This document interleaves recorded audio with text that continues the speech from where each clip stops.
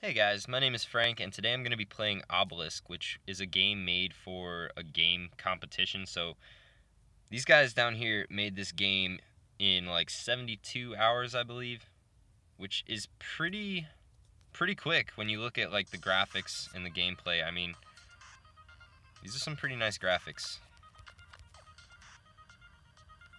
especially for a mobile game. The downfall is that the game is very short, and I think I'm just going to play through the entire game, try to get through real quick. I don't really recommend this game if you want something to just play all the time, but I thought that it would be cool to review just because it is an indie game and it was made in 72 hours, which is really impressive. So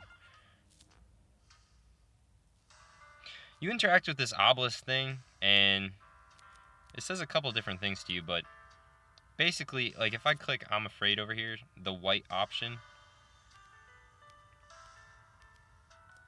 it basically just does nothing. It forces you to, I might not make it if I keep playing like this, but it basically just forces you to choose the yellow option eventually. So really the only thing you have to do is kill these guys, and that's all you really can do.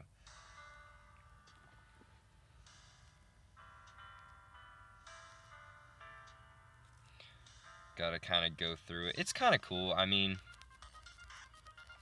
I'm glad they put that in there, even though you can't really affect the outcome of the game. It's a nice little touch with the piano music.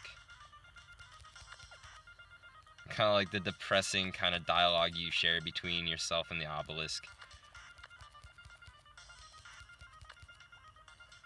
The reason I'm just like swinging my sword like this is because if you get too close to these guys, they can actually hit you, but as long as you're just like swinging your sword, they can't actually hit you.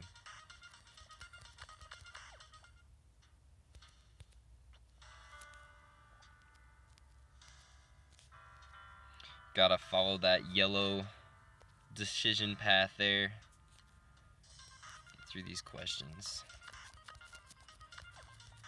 And the only other dynamic is this grapple hook, because on this level you kind of have to use it to get across to the other side so you can defeat these enemies, but otherwise it really doesn't serve much of a purpose.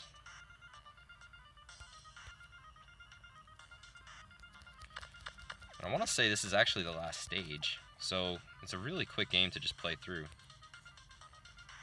It's not really difficult or anything. The controls are pretty good. I'd say for a game made in, 3 days, it's not bad at all.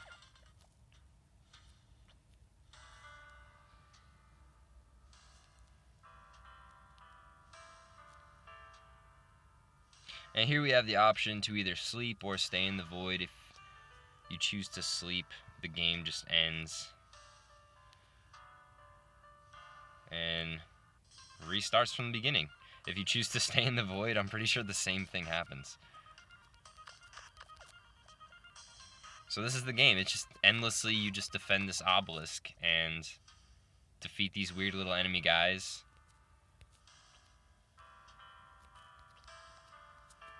And just play. You just play forever, basically.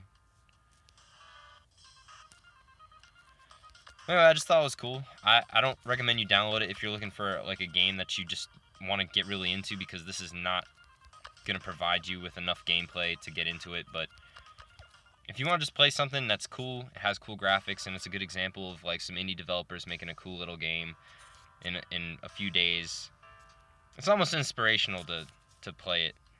But anyway, I just thought I'd review it, so I hope you guys enjoyed the game. Go download it on the Play Store. I'll put a link to the download in the description, and have a good one.